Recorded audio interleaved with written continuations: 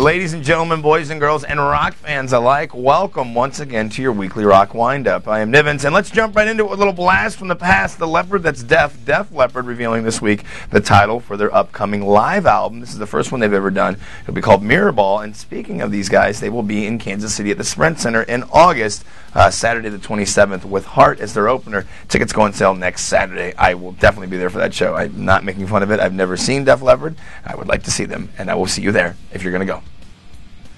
And what would a weekly rock wind-up be without his Ozness being mentioned? Ozzy announced this week as the ambassador for Record Store Day, which will take place April 16th. If you're familiar with it, you know that basically everybody that's a music aficionado knows the importance of the independent mom-and-pop record stores, and Ozzy will be the ambassador this year. You want more information? Go to recordstoreday.com. A lot of these places are going to have rare items that will be for sale from, like, you know, everybody from Tom Petty and the Heartbreakers to Pearl Jam to whatnot. So make sure you check out recordstoreday.com for more information.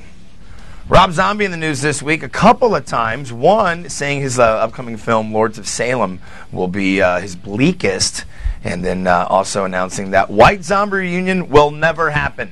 I know we always get kind of nostalgic, especially in the first of the year, about possible reunions, Guns N' Roses, you know, being one of them, as been rumored and chatted about. But Zombie putting the kibosh on any sort of White Zombie reunion. Slipknot DJ Sid Wilson in the news this week, a.k.a. Starscream, working on a solo album. Now, this is going to have more fuel to the fire that Slipknot, as a band, recording-wise, is done. You know, Joy Jordison's out with Murder Dolls. Of course, Corey Taylor out with Stone Sour, and it's still rumored to be the new frontman for Velvet Revolver. And now with Sid doing this as solo project and Clown launching his own website a couple weeks ago, it really is just adding some more, you know, like I said, fuel to the fire that Slipknot as a recording band will be done. Probably will still see him doing festivals and big, you know, huge events and whatnot. But in terms of making new albums, I guess we'll just wait and see. And in closing your weekly rock wind-up this week, Ginger Fish, drummer for Marilyn Manson, retiring. He's been with Manson since '95. Basically, he's broken like every single bone in his body while performing with Manson. And I think he's pretty much done with that. So if you're a drummer, start sending your tapes and resumes to Marilyn Manson, care of Hell 666. Thank you once again for tuning in to your weekly rock wind-up. Manson, it's just jokes, baby. Just jokes. You know I got mad respect for you.